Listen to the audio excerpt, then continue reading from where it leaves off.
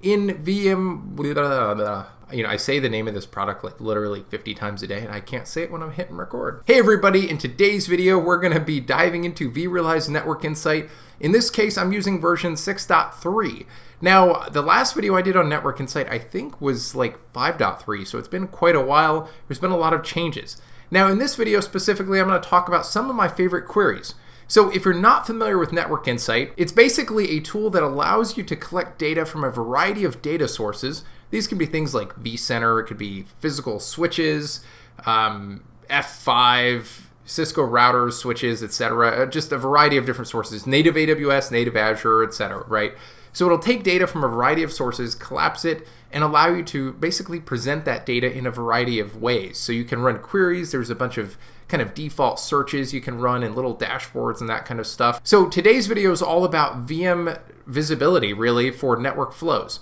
So we're taking data, feeding it into Network Insight, and presenting it back. Now, this actually came up because I have a customer that wanted to understand what their VMs were talking to, what ports they were talking on, that sort of stuff. Now, they weren't specifically asking what ports are enabled on the VM. They were asking what actual traffic flows are you seeing in my environment to that VM. Now, we could see some of that with other solutions, but one of the things that's really cool about Network Insight is there's no agents or anything. So we're tapping directly into vCenter and the distributed switch, and that's how we're getting all of this data. We're gonna jump right in and I'll show you some of my favorite queries.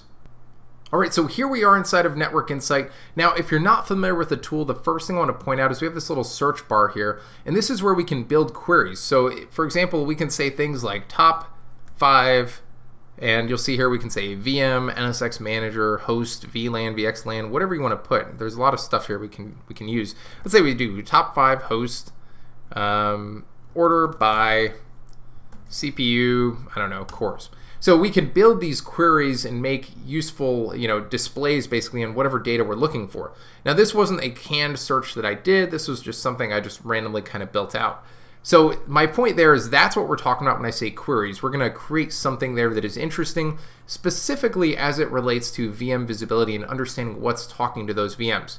So as I mentioned before, I had a customer that was trying to understand all of the flows going to one particular VM.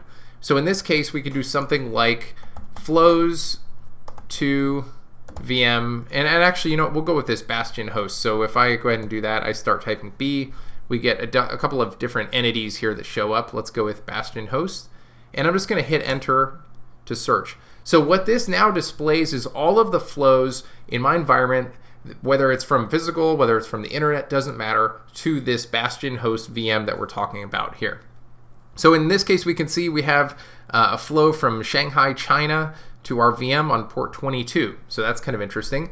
We also have 612 other flows in addition to this one that I just pointed out. Now we can always export this, which is pretty cool if we want to share this data, something like that. But what I think is really interesting is now let's say we wanted to see all of the flows to this VM. And in my customer's case, they wanted to see a breakdown of the protocols being accessed on the VM. We could say, let's go ahead and let's group those by, let's do destination port. And actually, we'll go ahead and destination port name in this case. And I'm going to hit enter. So we see that all of the traffic in this case to this VM is SSH. Every single one of those flows I just showed you is all SSH flows. Now, if we wanted to go in and dive in and take a look at those, I could click here and it'll take us to what we were just looking at. So it's not really anything new, but the point is we can now see a breakdown of all the protocols being accessed on this VM, which is kind of cool.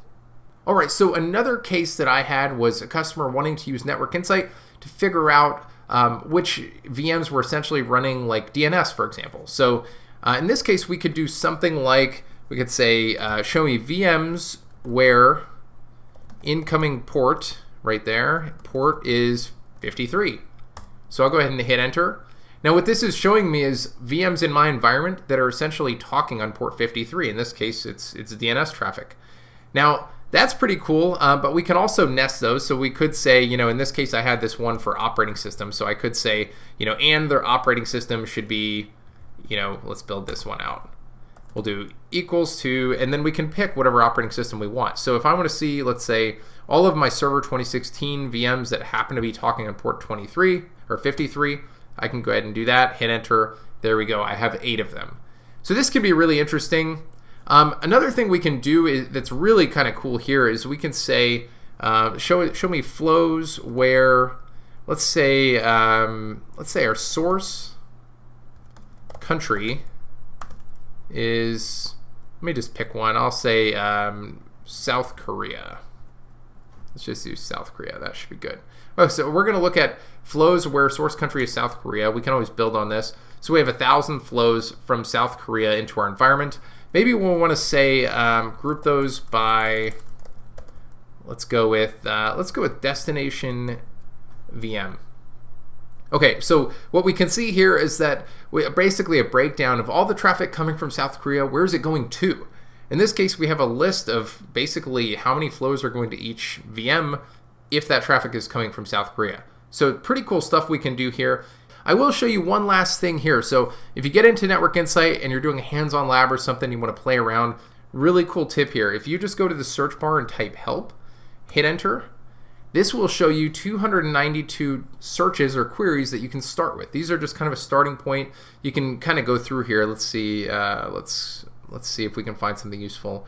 So yeah, if we wanted to see a list of incoming flows per VM ordered by traffic volume, so where's all the traffic coming to in my environment? So I showed you all the traffic flows from South Korea to one VM, but what if I wanted to see kind of where's the bandwidth being used ultimately in my environment? Where is it going to? Where's that destination at?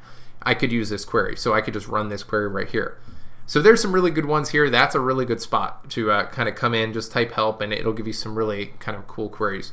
Another thing you can do, if you go to the search bar and you can type anything, just click here. At the very bottom it says search exchange. If you click that, that opens up this VMware page, and this gives you the same information, but I actually like the display a little better. So it kind of breaks it down by type of query. So what are you looking for? I actually had a customer wanting some information on their data stores from Network Insight. So if you go to storage, we can go right here, so data store free space. So if we wanted to see that, we can go ahead and copy that, head right back to Network Insight. We'll go ahead and paste that, and there we go. We can see our data stores and kind of a breakdown of all the free space on our data stores. So that said, that's all I have for you in this video. I hope everyone's staying safe and healthy. I've been a little bit lazy on filming some of my videos, but I promise I'm ramping it back up. So look out for some new NSX 3.2 stuff coming out very soon. Obviously some Network Insight stuff and probably whatever else I have time for. We'll see. Anyway, that said, stay safe and healthy. Again, take care, everyone.